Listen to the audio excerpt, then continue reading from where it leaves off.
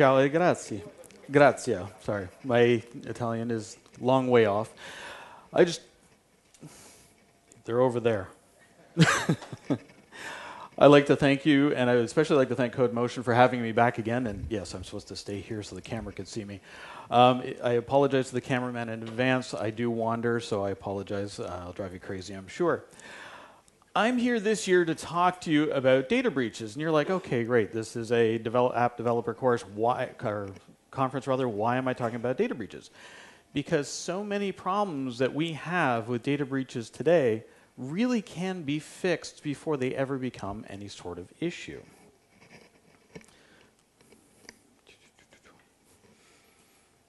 There we go. So a quick background about myself. I have been doing computer security in any shape or form for about 25 years now. I've done everything from when I started out as a rapid application developer for a bank back in the 90s to being a CISO for a power company at one point. And it has been quite an adventure along the way because I've learned a lot of lessons. I've also made lots of mistakes. And one thing that I always make a point of addressing when I meet any audience in the world, I always mention that I am Canadian. It seems my cousins to the south really kind of tend to annoy a lot of people, so I just want to make it very clear that I am a Canadian.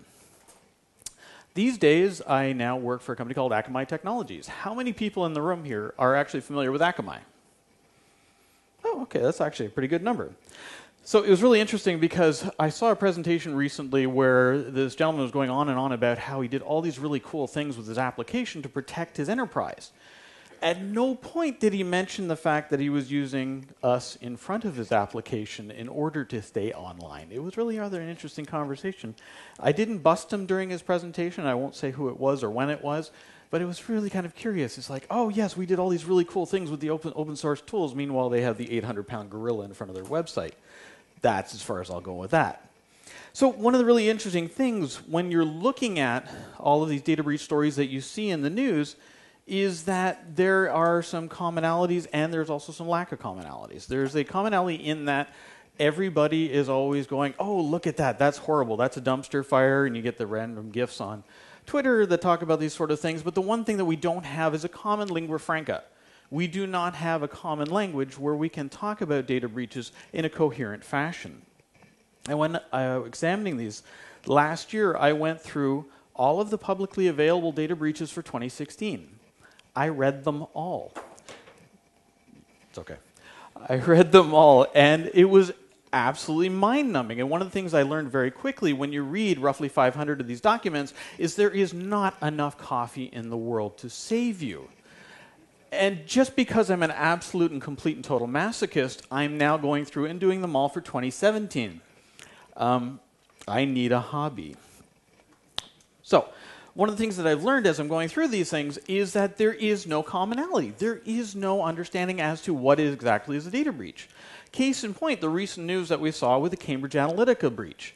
And people say, oh, it wasn't a data breach, it was a breach of trust. It's still a breach. The data that was supposed to be protected, that was supposed to be taken care of and accountable for that data, went to a party it wasn't supposed to be.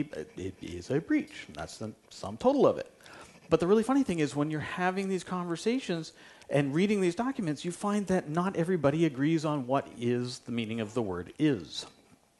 So one of the things that I learned very early on when I was in school, I was taking a degree in classical antiquities and archaeology. So, of course, one of my favorite subjects was ancient Rome.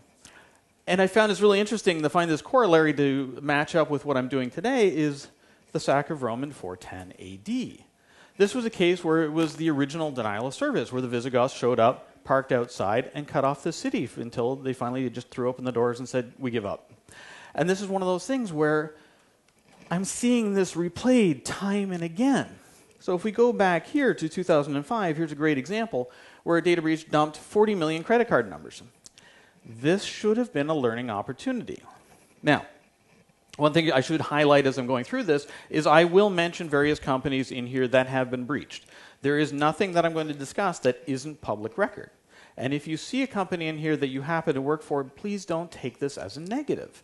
This is a learning opportunity. This is not a case of vilifying whoever got breached because that doesn't win anybody any points.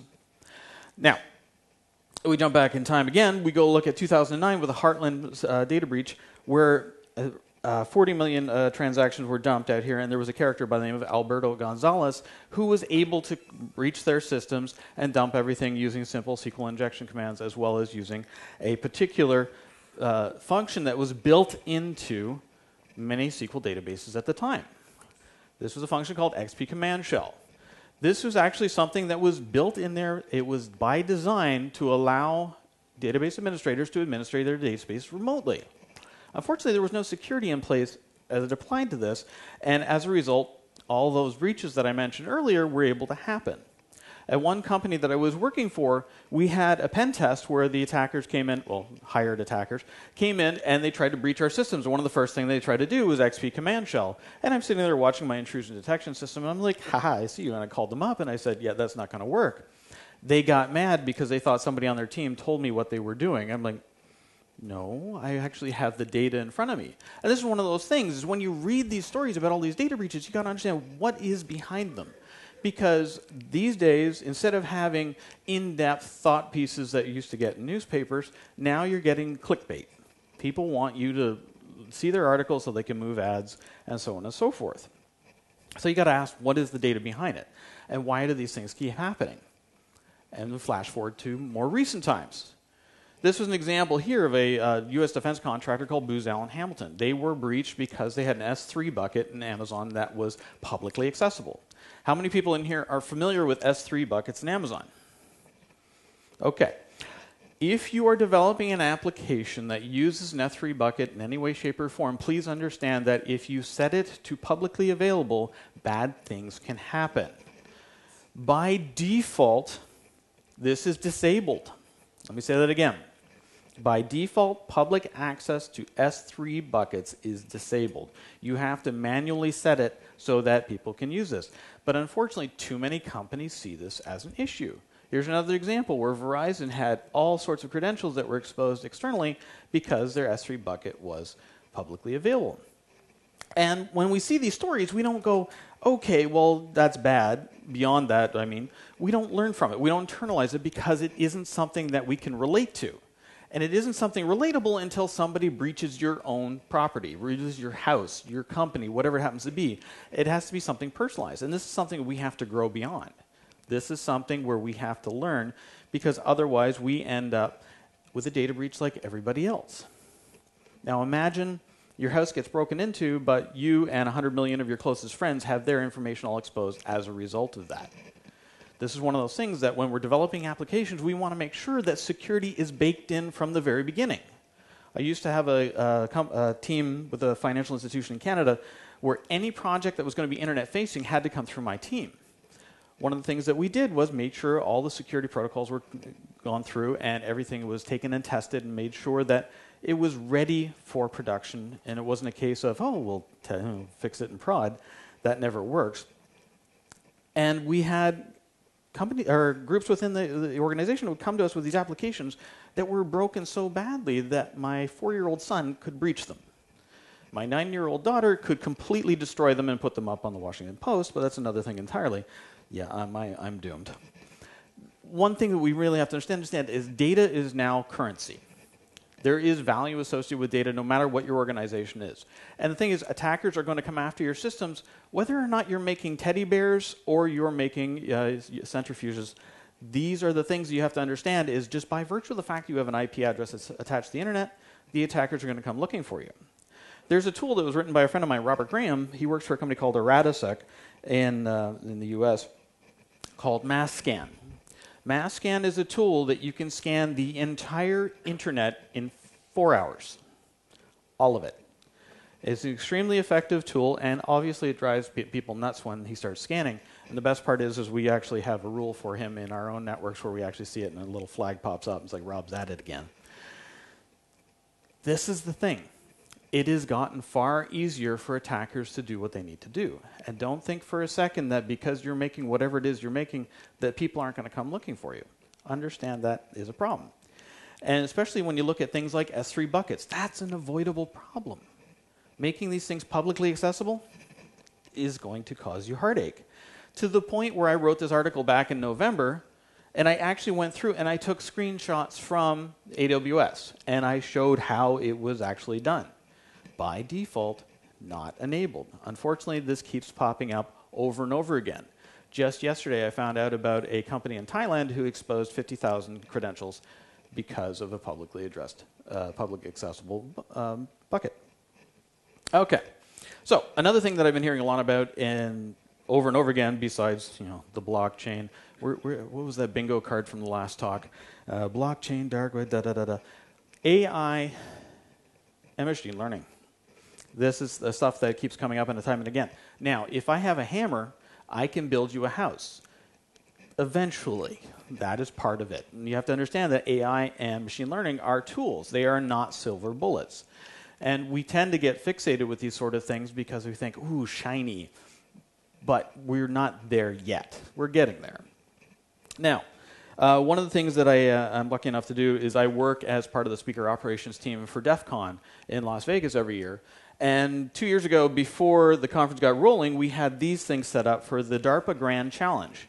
Each one of these systems across the stage here was roughly about 7 feet tall, and these were supercomputers that were competing against each other.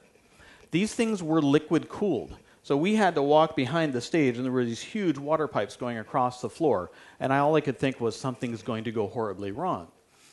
Now, each one of these systems had rules of engagement. They were told this is how you're supposed to behave. AI decided in one of these systems that it was going to go, yeah, no, I'm going to try something totally different. It wrote an exploit that nobody had ever seen before. So, when you think about it, AI is great for whatever application you're developing. Also understand the attackers are going to be leveraging these tools as well. And in some cases, AI may get creative. And it's not like anything bad would ever happen as a result of that. This is going to work. Zip. Hello. All right, never mind. And my slide deck has completely locked up on me. Fantastic. I might have been popped. That's always a possibility. Wouldn't be the first time. All right. This is a new one.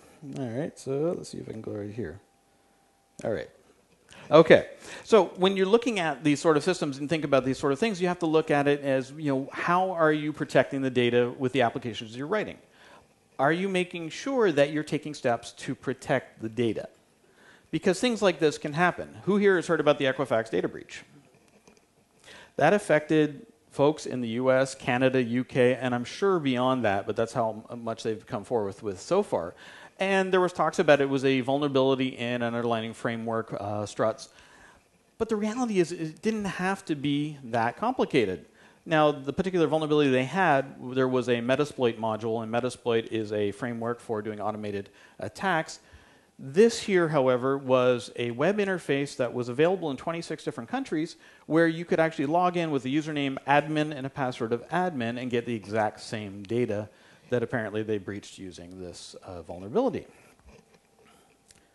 So, unauthorized access, insider threat, and web breaches. These are the things that we read about in the news a fair bit, but one thing they never really talk about is the missing patches. And this is one of those things where you go, okay, why are we missing these sort of things? So, let me see if I can keep this going here. And we're back. All right, cool.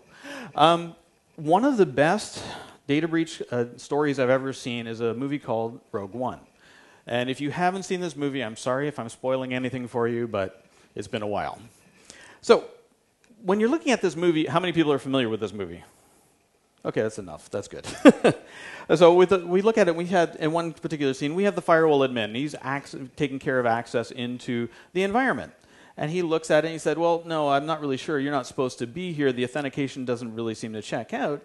And the pilot says, well, actually, we are the folks that are supposed to be here. And they go, oh, okay, well, send us your code. All right, cool. So they send their code, which is very much analogous to SQL injection. And then, well, that's successful. And then they're able to breach the network.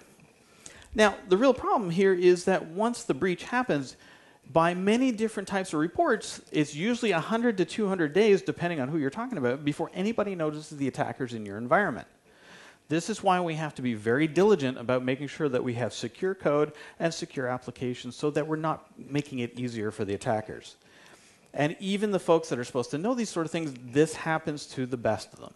And this is a perfect example where Deloitte themselves were actually compromised and their clients' emails were dumped.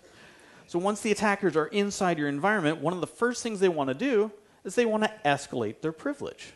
They want to be able to gain access to more information that they wouldn't have necessarily had before they got in. And when you're sitting there and you start seeing things are going a little bit strange on your network, you're looking at it going, that's not supposed to happen. But by that point, the attackers have already done the damage. And then all of a sudden, they're trying to grab your data and get out of your environment. By the time you realize this, it's a little bit too late because there goes your data, it's gone. It is broadcast to the world, and the next time you find out about it is on the front page of whatever your local newspaper happens to be. The most valuable lesson from this particular movie was what? They didn't encrypt the data. So I was imagining if you're going to build something that can kill a planet, you're probably going to take the time to protect that data, especially if you don't want folks to know about it. But that being what it is, I had to throw that one in there for amusement. So now I run another site on the side called liquidmatrix.org, which I've been running now for 20 years. I can't believe I can say that. Now, back in 2012, one of the things I started doing was I started tracking these data breaches because there were more and more of them popping up, and I noticed a rather sickly pattern. I had no idea how much this was going to grow over time, but it was really interesting. I was like going, okay, wow, 6.4 million records. At that point, that was huge, or so I thought. Now, as we move on, I realized that anybody is susceptible to these sort of things. Case in point, this was a company I was working for, and for those of you who can see who up in the top URL, I won't say it out loud, I was working at this organization. We had this one marketing group that had a WordPress system that was sitting outside the firewall, and they said, that system's not, we don't need that anymore. And I said, as a security team, we said, can you please take it down, take it offline? It is a problem because it's running a deprecated version of WordPress. A little bit of a problem. They said, sure, no problem. A couple weeks later, the phone starts ringing, and multiple news organizations want to talk to us and say, oh, you've been popped. And we're like, oh, fantastic. Absolutely fantastic. So this group, RootBeerSec, was going around at the time and compromising basically anything they could get their hands on, and they were able to do it using SQL injection against a deprecated version of WordPress. The problem here wasn't the marketing team. The problem here was we as a security team didn't follow through.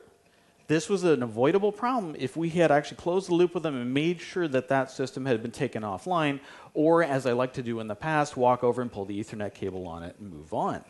But this was something where it was minimal impact to us as an organization. We had 192 accounts on there that were local to that box. There was nothing within our enterprise, but the fact that this made it into the press cycles, that was a problem from a perspective to the wider audience. And it did affect the stock for a day or two. But thankfully it bounced back. And the reason things like this work is like this. For example, this is from our State of the Internet report that we do at Akamai every quarter. It's free, so it's not a vendor thing. This is from our data from about 250,000 systems around the world. And we notice SQL injection, local file inclusion, cross-site scripting. Top 3 attacks every quarter that we see coming across our platform. Why? SQL injection works. If you're not sanitizing your inputs and sanitizing your outputs, you run the real risk of having your data end up on a headline like too many others, myself included. And just because you can do something doesn't necessarily mean you should. This is back in, what year was this? Oh, yes, 2014. There was a social media app that came out called Yo. I have no idea if they're even still around today, but they had the challenge amongst a bunch of friends. They said, how about we write this? We'll see how fast we can do it. In 8 hours, they were able to write this app, put it up, and it was online and operational. Not long after that, they were completely compromised, and all the credentials were dumped online. Just because you can do something doesn't mean you should. You have to make sure that security is baked in from the beginning. Sanitize your inputs, sanitize your outputs. Now, this is something that I keep hammering on about security being a big piece of the puzzle, because back in the 90s, I was part of a team of 2 folks where we were writing the mobile banking application for the Royal Bank of Canada. 2 of us. And we had actually factored in security into the database, security into the application. So this was not something that anybody told us. There were no websites going on about this. This was something that we just inherently knew. And little did we know how much of an issue that was going to be going into the future, especially when you look back at the cavalcade of SQL injection attacks that were successful. And this is just a short example from historical. Now, if we go back to a year ago, this here is a screenshot from a site called informationisbeautiful.net. Really, really cool data visualization site. Now here, what they did was take all of the data breaches, and the orange color just means they were newsworthy at the time, beyond the obvious fact that they got popped. This was a year ago. Flash forward to this morning. This is a real problem, and this is why I keep harping on SQL injection as an issue. We can fix this. This is something that is within our ability to do. Otherwise, you end up like things like this. 143 million people who did not elect to be part of this database had all of their data dumped. I was one of them. Happy. And it almost feels like people are like, oh yes, we want a data breach too. And at one point, one of the organizations I work with, Securosis LLC, we were tracking data breaches, and we found that organizations that were breached, that were publicly traded, we found that their stock actually went up after the data breach. It was the most surreal thing. And we weren't really sure what it is, and maybe it was the security controls they were using, but the other thing is we have to understand is that there are security debt issues that we have to take into account as well, because things like this will happen. WannaCry was a ransomware piece that broke out worldwide, leveraging a problem that could have been fixed 10 years ago. SMB version 1 did not need to exist. So this is one of those things where when we're developing applications, we want to make sure we're not using deprecated libraries, we're not using things that we don't have to use that'll introduce problems that the law of unintended consequences will gladly leverage. And when you are breached, you have to look at the costs of your incident. So when you're looking at if the event your systems are breached or your network is breached, what is the cost of remediating the findings from the post-mortem? Cost to recovery, what do you got to do to build out again?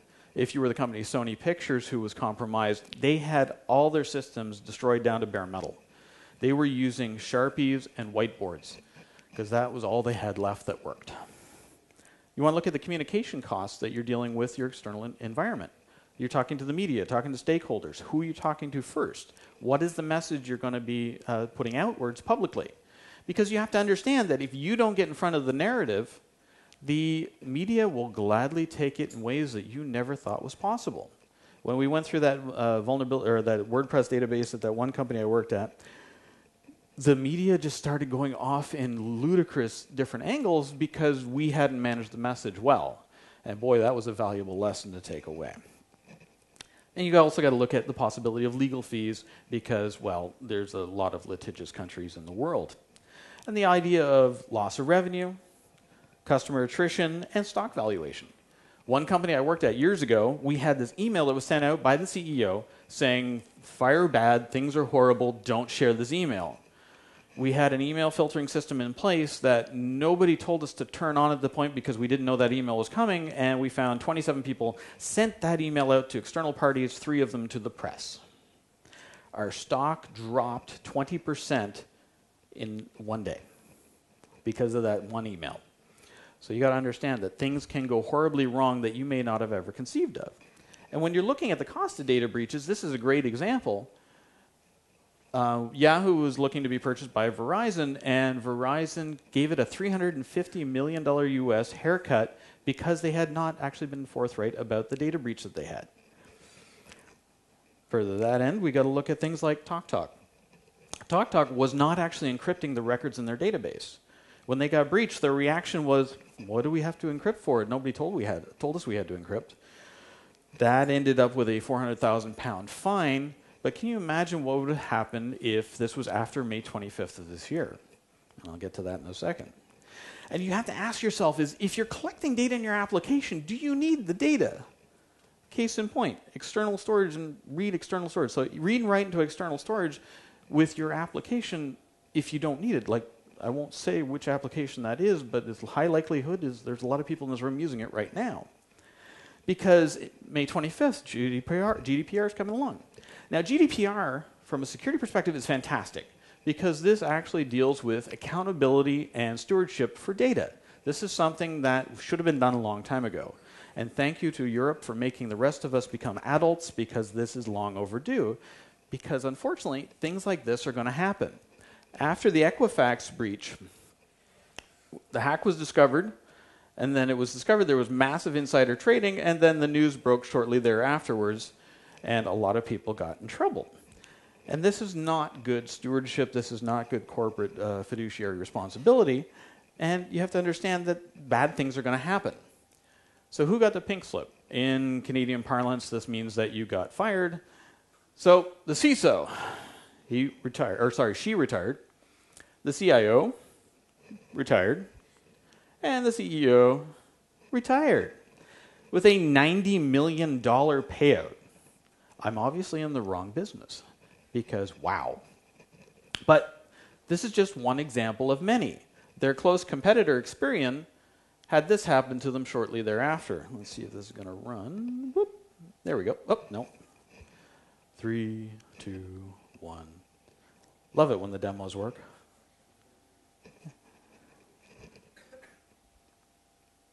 All right, give it up. Anyway, suffice it to say, they were actually serving up a malicious version of Flash that they were trying to get you installed in your system that they had no part in. Unfortunately, somebody had compromised their system. So when you're looking at things, when you're developing applications, when you're working with your security teams, you want to make sure that you are working with all the different stakeholders. One of the great stakeholders that everybody loves to avoid is compliance. Compliance can actually be a huge ally. You can get them to help bounce ideas off and look at it from a different perspective. As opposed to being adversarial, make them a partner for when you're developing your applications so that you avoid the problems when you try to go into production. Because far too often, when I was working at that one financial institution, when we would have applications come to us, they would always say, oh, we have to go live in 12 hours. And I'm like, well, where were you when we tried to book meetings with you 2 months ago? These are things that you can avoid if you plan accordingly. Now, things can and will go wrong. And this is a bit of a tangent, but this is one of the things I enjoy from a data breach perspective. I was working for a defense contractor in the United States, and we had a rather busy character that was trying to break into the system, to the point where I got annoyed and I decided I was going to hit them back. So I launched my own attack. I got into their systems. I didn't break anything, but I left a note. And I said, we really appreciate it if you would stop launching attacks. These are the reasons you have to fix your system. And here's a burner email address that you can send me back a note. 24 hours later, I got an email back. They said, hey, well, thank you for all the really interesting things. We didn't even know that these were problems in our systems. And by the way, wrong target. What? I looked. I had actually gotten one of the octets wrong on the IP address, and I had gone after the wrong target. So one of the things that I'm seeing a lot more in Europe and North America is more and more talk about hackback within different types of security legislation. And this is one of those things that I really worry about because the wrong target can be taken out. So your application, if it is not securely coded, could very much get popped by accident. So another example that I love that with data breaches is not so much a data breach as an oops. And when I was working for one particular company, we had a vulnerability scanning vendor come to us and say, look, we will scan an entire IP block of yours for free, just to give you an example of how our tool works. I'm like, no skin off my nose, I'll try it. Here's my Class B. And they went, what? Class B? Okay. So they agreed to it. They scanned our entire Class B, and damned if they didn't get one of the octets wrong in the IP address. I started flipping through the report, and I'm seeing printers. And I know we don't have any printers exposed externally, and I'm looking at the locations, Shanghai, Beijing, Shenzhen. They had managed to scan an entire block of IP space in China because they got one octet wrong. And They were very embarrassed about the whole thing, and I won't name them because it was an honest mistake, but this is just it. An honest mistake is very easy to make. Now, in addition to my role of looking at applications at the bank, in one power company I was working at, we had to look at an application. And the first thing that I did when I saw this web app was I went view source, as one does, just see what things are going on. And one of the first things I saw was commented out in the code, username, admin, password, password. One would hope. This was actually the most bizarre one I had ever seen. So just to give you an example, so I did view, source, right there. Just blink it just to make sure I'm very clear about this. Would you like to know what the manager for the application development team said to me? You hacked our system. My exact reaction was this, but thankfully I kept that internalized. And I was very clear that I didn't shoot my foot off because I realized this wasn't a problem with the application developer. This was a problem with myself and my own team because we had not successfully communicated to them the security ramifications of things they were doing within their applications. Unfortunately, this application had already gone live, so we had to roll this back toot sweet. They hadn't actually come through and validated any of their code or any of their systems with us at all. And unfortunately, it was horribly broken beyond that. Now, this is one of those learning moments where you make sure that you bake security in at the beginning because it can be extremely expensive on the other end. Case in point, when you leave a company, things don't always go the way you think. You build this beautiful monster, you leave, you go to a brand new shiny job, and somebody drops you an email and says, hey, Dave, check this out. So, one particular website at a former company, if you can see it up there, if you put the variable of Etsy password, it would dump the password for the server to a public web page. Fantastic. So no matter what you build, what you develop, you have to understand that folks are going to learn how to use your tools in ways that you never anticipated. They are going to do strange things. And they're going to ask for things that don't make sense. Case in point, this will tell you exactly nothing, but it looks pretty. Thankfully, this particular company is gone. And you have to understand that security vendors make mistakes too. This is a company that the first time I ever gave this talk, this happened literally about 20 minutes before I gave my talk. This was a database security company that unfortunately got popped, never did find out what exactly happened to them. And this isn't to make them feel bad, but this is to show this could happen to literally anyone. And speaking of anyone, my friend Bob Lord was in this situation when he was at Yahoo. They got breached rather badly, and unfortunately it wasn't on his watch, but he had to deal with the fallout. This was 1 billion records. And things are going to happen that you never imagined. The Morris worm is a great example. How many people here have heard of the Morris worm from back in the days? Oh, wow. Okay, so the Morris worm was the first basically malicious worm to ever be released on the internet. And it was not designed to be malicious, but because of the way it operated and propagated, it actually took out a couple 100,000 servers in rather short order. And this is one of those things where you have to make sure your code is sound before you push to production. Don't fix and prod, that doesn't work. Now, this ends up making security people rather stabby, and we trying to run around trying to attack problems. But this is one of those things where we don't want to align against ourselves. We want to make sure that we're working together as a team. Now, speaking of working together as a team, one great thing that you can do to help build out your own systems is work with your internal audit team. I used to hate these folks. They were folks that would literally give me agita. But when I was dealing with them, over time, I realized that they were actually a great ally to be working with once I got past the us versus them mentality. They can help you test your breach response plan. They can look at the risks and benefits of sharing information. They can also work with compliance. And these folks are usually the adults in the room because security folks, let's face it, we like to run around with mohawks and break into things because we can. Somebody has to be the adult in the room because when it comes time to talk externally about what happened, you have to make sure you have a clear and coherent message going forward. Because if you don't have a proper crisis communications plan when things go wrong, then it could get far worse because, as I mentioned before, the press is more than willing to build its own narrative in a vacuum. Now, another thing that we always read about in the news is the wonderful thing of the 0-day vulnerability. This is usually not something that I like to spend a whole lot of time worrying about. The ones that I really worry about are the 100-day vulnerabilities. The SQL patch that has been out for 2 years from a quarterly revision that was not applied because the DBA said the database is mine.